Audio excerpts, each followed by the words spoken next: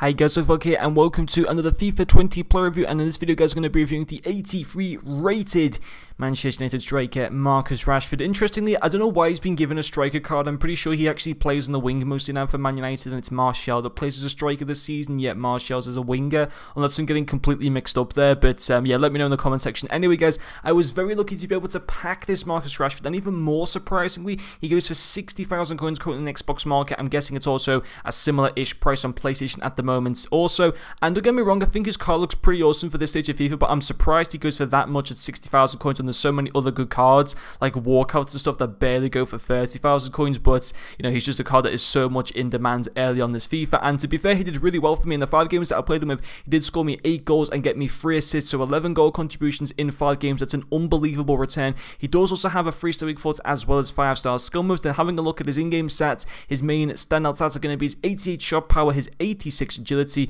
as well as his 94 sprint speed, and finally his 85 dribbling. Now when I look at this card, for the most part, I think yeah, he looks great. I think the only 2 areas that I have a slight issue with him are his balance at 75, which actually isn't too bad because his agility and his other dribbling stats are fantastic, so his balance doesn't need to be that high.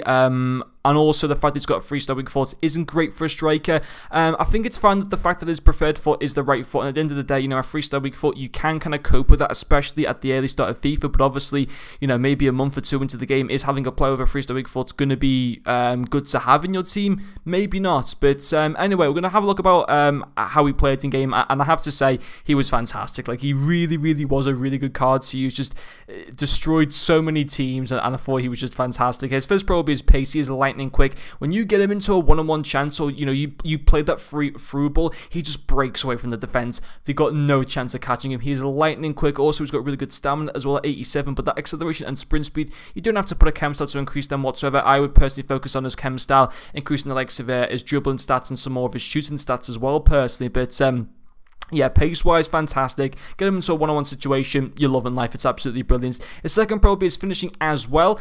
8 goals in 5 games. Again, I found myself hitting the woodwork a lot of times so far this year, like with finesse shots. They seem to be good, but sometimes they seem to be overdoing the finesse shots and it hits the post or whatever, or hits the bar. But yeah, he arguably could have got maybe even more than 8 goals in the 5 games, but even so, I thought it was a good return. You know, early on in FIFA, I couldn't complain with his return. I'm still getting used to the game, and the fact that he was able to go and get 8 goals in 5 online games, I think was very impressive. 81 finishing, 84 positioning, 88 shot power is obviously very good, and with the marksman chem stat, all those finishing stats go up into the 90s. Well, his positioning goes to 89, but his finishing goes to 91, and shot power goes up to 93, which is absolutely insane.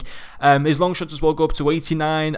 His volleys go up pretty high, as does his penalties as well. So the marksman chem style is arguably a very good, useful chem style to actually put onto this Rashford, because he gives the best boost to this card as a whole. So yeah, but finishing wise, insane. Scored me 1 awesome finesse shot from outside the box that actually went in off the post, which was pretty awesome in my first game as well, which is insane. But his next pro as well will be his passing. Again, pretty decent for a striker. I thought his passing was.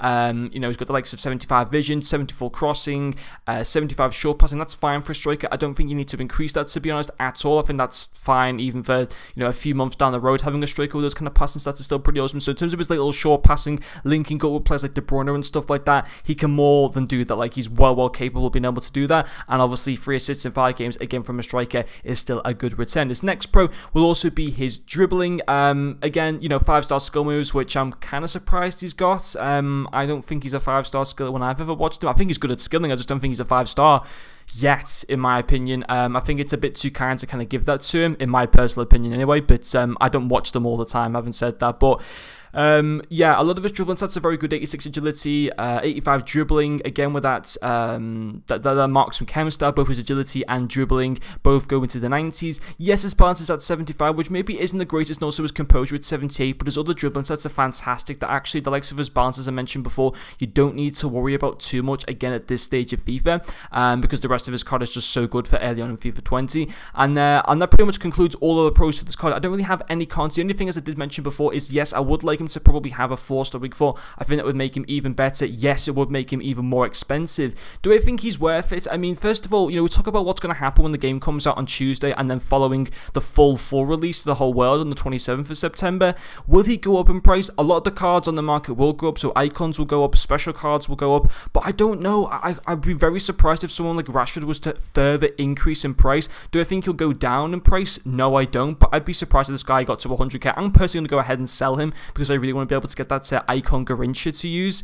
But yeah, 60,000 coins for this stage of FIFA, probably kind of worth buying, to be honest, as a Premier League striker. I am also going to be reviewing Jamie Vardy as well tomorrow, so make sure you stay tuned for that review as well. But overall, I was very, very impressed with this Rashford card for this stage of FIFA anyway. But anyway, guys, that's going to finish this video. Thank you very much for watching, and I'll see you guys later.